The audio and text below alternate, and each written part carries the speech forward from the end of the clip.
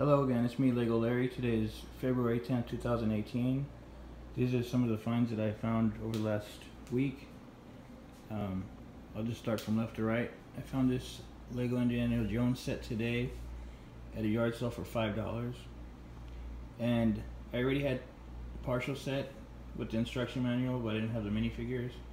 And this one's complete. I have everything that is supposed to come with it in there. Bag number 4 is still sealed, and all the minifigures are there, so I was really happy with that. Came with the manual, so for $5 you can't beat it. And Indiana Jones sets are getting harder and harder to find, so I was really happy with that.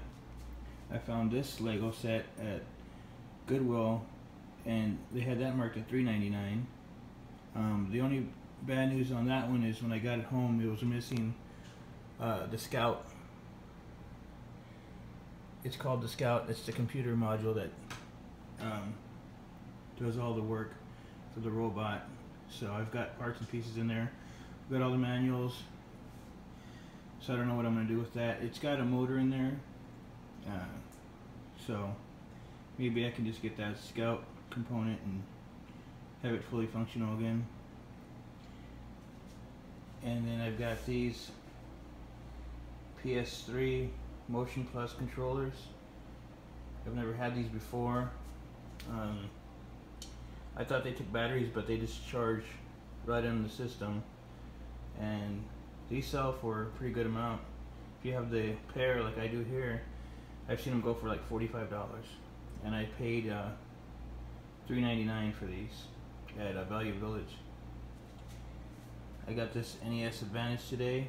The guy was asking $8 for it. So I told him I'd think about it. I walked around, and then I came back and I told him if he'd take 5, he said he'd take 6. So I ended up paying 6. I tested it out and it works great. So I thought that was a good deal for $6 for an NES Advantage. The next yard sale I went to, I got the Sega Genesis controller in really good condition. They were only asking $2 for it. So I paid the $2. That was a good deal for an official Sega Genesis controller. I'm still looking for the 6-button controller, but this one will do for now. Got this Polaroid camera at Goodwill for $2.99. It's got film. I tried to take a picture with it. It didn't develop. I think the film is just too old, even though the battery is still okay. I got Avatar Blu-ray. It's got 2 discs, a DVD and a Blu-ray. I paid $2.99 for that. But that was a pretty good deal. Then I got, for the GameCube, Final Fantasy Crystal Chronicles. That was $9.99. It's complete, and the disc is in mint condition. And then I got this Halo helmet, and it's got the base. The game is not in there. It came with the box. The box is pretty beat up. It's really dirty.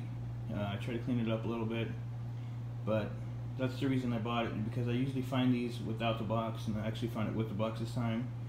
And the game is easy to find. You find it everywhere. I can complete it that way. But he was asking 20. I offered him 10, and he countered at 15, and we disagreed on 15, and so I paid 15 for that. And it's really cool. I mean, I've always wanted one of these. They're cool to look at, cool display piece.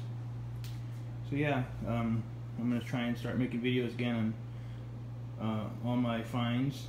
Yard sale season is just beginning here in Phoenix, because the weather is really nice in the mornings. So please leave a comment, like, and subscribe. Thank you.